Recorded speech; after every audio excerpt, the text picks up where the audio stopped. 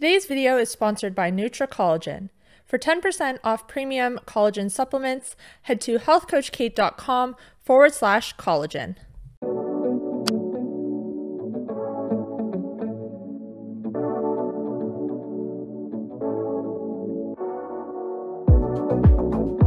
What an absolute sleepy kitty. Are you sleepy?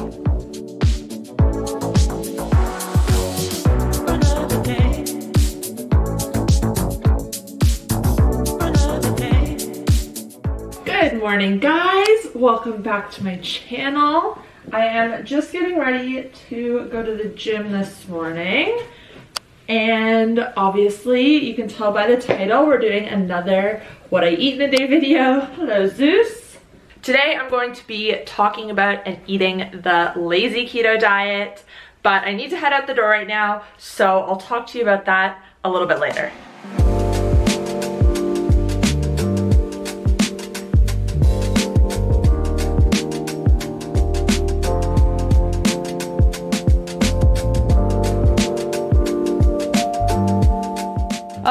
So I got home from the gym and lay down on my couch and started scrolling through Instagram and TikTok, and I cannot be bothered getting up. But I have things to do. I have to make my coffee. You know when you just like have a hard workout and then you're just exhausted afterwards? But it's only 9 a.m. so I can't be exhausted right now. Okay, let's get going.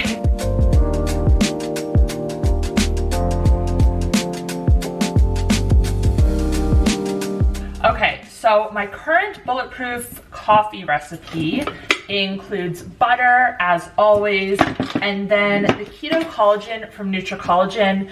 This is really great because it already has MCT oil in it, so I don't have to add any extra. Another ingredient I used to add, and yeah, I add sometimes, but I don't know, I kind of just go through phases, is an egg yolk, which I know sounds absolutely crazy, but don't knock it till you try it. Put an egg yolk in your bulletproof coffee.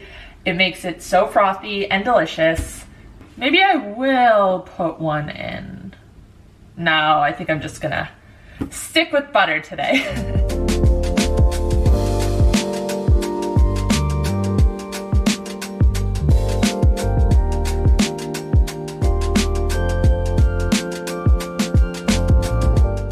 Now, for those of you who aren't familiar with bulletproof coffee, maybe this is your first time on my channel. If it is, definitely click that subscribe button. But bulletproof coffee is a type of coffee that is filled with fat, pretty much. And the idea is that it helps you to extend your fasting window. And I know that technically anything breaks a fast, but there are different variations of fasting, one of which being bulletproof fasting. Because when you're drinking a bulletproof coffee, it's not impacting your blood sugar, it's not gonna impact your insulin. If it can help you to fast longer and push your first meal until later in the day, it might even benefit you for weight loss. So yes, it technically breaks a fast, but it doesn't break a fat fast. And that's the thing. I get a lot of questions of people being like, can I eat this? Can I have this in my fasting window? This and that. There really isn't a right or wrong answer. Oh, it's my kettle. When it comes to the nuances like this, you need to ask yourself, is it helping me get towards my goal, or is it stopping me from getting towards my goal? Because yes, you can overdo bulletproof coffees and then you might not be losing weight and you might hit a plateau. But on the flip side, there are lots of people who drink bulletproof coffee who fat fast and don't eat their first meal until the middle of the day and see tremendous weight loss results. So I guess what I'm trying to say is, yeah, there's nuance with everything, and you really need to just be your own guinea pig and test things out, see how they work for you, and adjust from there.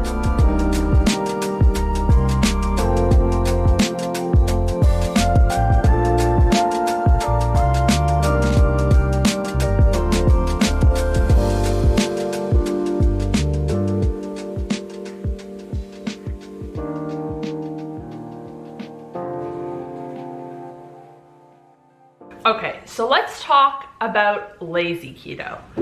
what it is and why. Yes.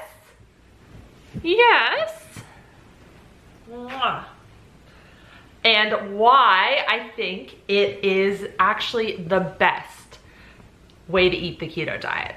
Now, lazy kind of has a negative connotation, but there's nothing wrong with the lazy keto diet. Basically, lazy keto just means that you're either not tracking or you're only tracking carbs. Whereas what is considered to be strict keto means that you are tracking your calories, tracking your macros, all three, carbs, protein, and fat. And yeah, I think that tracking can be beneficial, definitely in the beginning when you are first starting the keto diet, because most people have no idea how much of each macronutrient is in certain foods. They really don't even know what foods are high in carbs, what foods are high in fats. Protein, most people know that like meat, eggs, fish, those are protein-rich foods. But yeah, when it comes to carbs and fats, people don't realize how much is in each food. So tracking at the beginning and figuring out what foods are high in carbs, what foods are low in carbs, what foods are high in fat, what foods are low in fat. Yeah, I think that is fantastic. And getting your fats up and getting your carbs down, you have to track at the start pretty much, just to sort of wrap your head around it. But I think that once you have been doing keto for a while, you kind of have a sense of the macronutrient breakdowns in certain foods, and you can eat more intuitively, if you will. And this is technically considered to be lazy keto, when you aren't tracking or you're only tracking carbs. And this is pretty much how I've been eating for the last couple of years. I get so exhausted from tracking. It's such a mental game too, because you see how many calories are in a food and it kind of impacts your hunger. Like you're like, oh, that was really low calories, like I'm still hungry. Or, oh, that was really high in calories. Am I gonna have enough calories to finish off the day? Oh, it's just exhausting. It messes with me personally so much. And this is why in my coaching programs, I have a meal building guide that helps you put together keto and carnivore meals without having to track. This meal building guide uses a hand portion system. So basically you focus on protein first, and then you add fat and some carbs if you're including them. So yeah, today I am eating lazy keto, which is basically how I've been eating for a while anyways. And yeah, like I said, there's nothing really negative about lazy keto. Eating strict keto doesn't mean you're gonna see better results. There are so many factors at play aside from your macronutrient breakdown, aside from your calorie intake. You can get great results eating lazy keto. So one thing I'm gonna show you in this video today is how to put together a keto meal without having to track anything. Okay, so when I'm putting together a keto meal, the first thing I always prioritize is protein. And I know this goes a little bit against what most mainstream keto nutrition says, where fat is the focus. But I have another video on my channel, which I will link, I don't know, up here, whichever side it's on, this side, about if you can eat too much fat on keto. And in that video, I explain why it's key to prioritize protein. So you can check that video out to know more. But yeah, my approach is to prioritize protein first and then leverage fat and keep carbs low. So my sources of protein for this meal are gonna be salmon and eggs. And I just realized that I didn't buy the wild-caught salmon, which is the one I meant to buy. Because farmed salmon, oh, it's not great for you, but this is what I bought, so I'm not gonna let it go to waste. I'm gonna eat this, but I usually do buy the wild-caught tinned salmon. And then I'm gonna do just like an egg and salmon scramble. And my source of fat is going to be the ghee, of course, and then there is some fat in the salmon and some fat in the eggs. Now from here, If you wanted to, you could add some low carb, non-starchy vegetables. Usually I would add maybe some mushrooms or some onion, something along those lines, but I actually don't really have much right now. So this is gonna be like a full carnivore meal, actually. When I realized that I didn't buy the right salmon just now, I almost considered stopping filming and refilming this again tomorrow, because I know some people just get so up in arms about eating farmed salmon. And honestly, I do think that wild-caught salmon versus farmed salmon, there is a pretty big difference nutrition-wise, more so than there is with grass-fed beef versus conventional beef. But I mean, I'm not gonna let it go to waste, and it's not the end of the world to eat farmed salmon every once in a while. Is it great? No, but it is what it is.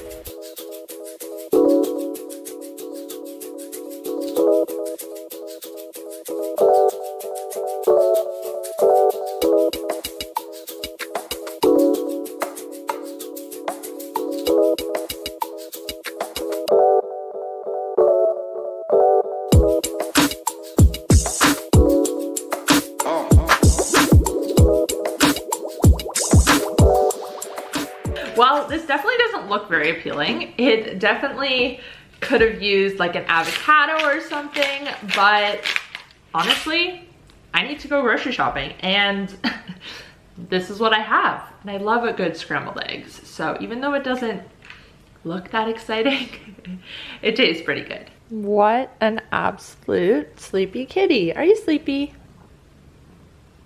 Okay, so I put that meal into my phone just to see what the macros were and the calories. So the 4 eggs and the 2 tins of salmon, which were my protein sources, that came out to just under 15 grams of protein. And then altogether for the fat, it was a bit over 40 grams. Sorry, I'm trying to do the calculations on my MyFitnessPal. I don't have the premium version, so I can only see the individual food macros. But that comes out to roughly 62% fat for the meal, 34% protein, and 4% carbs. And the total calories were just under 600. So that's pretty spot on for what I like to aim for. I got a good amount of protein, which I think is the most important. I got a good amount of fat, and carbs were low. Of course, I didn't add any vegetables or fruit in. If I added some avocado, if I added that in, the calories would have been slightly higher and the carbs slightly higher as well, but really there was only, I think, like 2 carbs in that meal, so very, very low. I swear today I'm giving you guys the most flattering angles, but right now I just have my laptop here, and I don't know if I've mentioned this on my channel, but I'm actually doing a degree online in nutrition and, I almost said education, nutrition and exercise. So I have some work to do for that. I actually have like a PowerPoint assignment due in actually like a couple of weeks, but I'm trying to get really far ahead. So this is gonna be my setup for the next couple of hours. So for dinner, I'm going to make a spaghetti squash chicken casserole. I used to make this recipe like years ago, and yeah, I don't eat spaghetti squash too often, but am I just bothering you by talking? But it is actually a really good option for low carb diets, for keto diets. I think it's something like only 10 total carbs per cup, which I mean is a little bit up there if you're trying to stay under 20 total carbs, but generally I recommend to people to stay under 50 total carbs or 20 net, and I usually tell people that looking at total carbs is better. So I mean, spaghetti squash, I think it's great to include. I've literally had like 2 carbs today, so I mean, lots of wiggle room to get up to 50.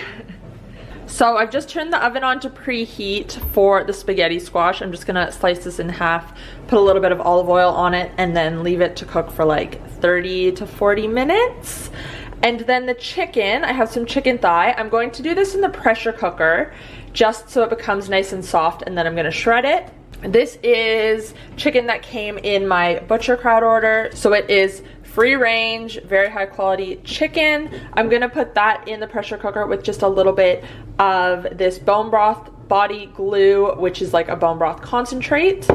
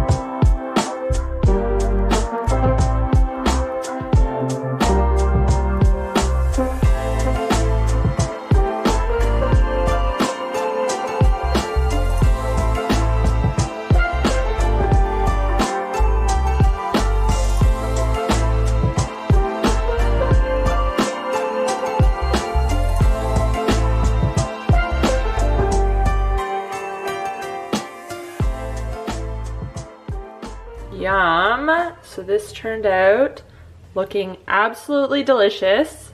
I haven't had spaghetti squash in so long. I am so excited to dig in. Now, before I wrap up, I just wanted to point out that if you made that casserole with skinless chicken, it would be a lot lower in fat. And yeah, you probably wouldn't have enough fat if you did that. So I used chicken thigh that still had the skin on, and chicken thigh is already a bit fattier. But honestly, I got a lot of fat in earlier in the day with my bulletproof coffee, with the MCT oil and the butter. And my first meal was also had a decent amount of fat with the egg yolks, ghee, salmon. That was pretty much it. But yeah, even though my last meal, I think it probably, like, I didn't track, again, this is lazy keto, but I think it was still probably a decent amount of fat because there was some olive oil. And yeah, again, the chicken thigh, obviously a little bit higher in carbs from the spaghetti squash, but if you're gonna have carbs, you wanna have them at the end of the day, usually. So I think now I have some laundry to fold, unfortunately. Oh, and I think I'm going to do some reading as well. Oh, I wanted to show you guys this.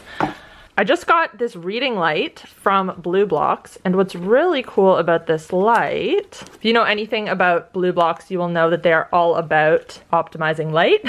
So it is a red light reading light. So there is no blue light or green light emitted from this, which means you can read at nighttime and it won't impact your sleep. And I was very excited to get this because I had another reading light that I've been using, and then I just wear my blue light blocking glasses, but this means I don't have to wear my glasses and I can just have the light. My hair has been in this same ponytail all day and it's looking a little wonky, but oh well. So I'm gonna wrap this video up here. Let me know in the comment section down below if you like these types of videos, if there's anything else you would like to see me cook or see me do when I do more vlog style videos. Because usually my what I eat in a day videos, they do really well. Like, they're one of the top performing videos on my channel. But the last one I uploaded, I thought it would do really well because I went on a hike, and a few what I eat in a day videos ago, I went on another hike and everyone seemed to love it. And it barely got any views for what my videos usually get. So I was a little bit surprised that people weren't interested in that one. it's totally fine, but I just want to make videos that you guys want to see. So yeah, let me know down below if you like these videos, if there's anything else you want me to talk about or you want me to see, because yeah, I want to do what you want me to do. If you guys did enjoy this video, you might also like that video where I went on a hike and showed you what I eat in a day. You can check that out here. If you want to catch up on my most recent upload, it will be right here. And my keto and carnivore diet coaching programs will be here. Thanks guys, I'll see you next time. Bye.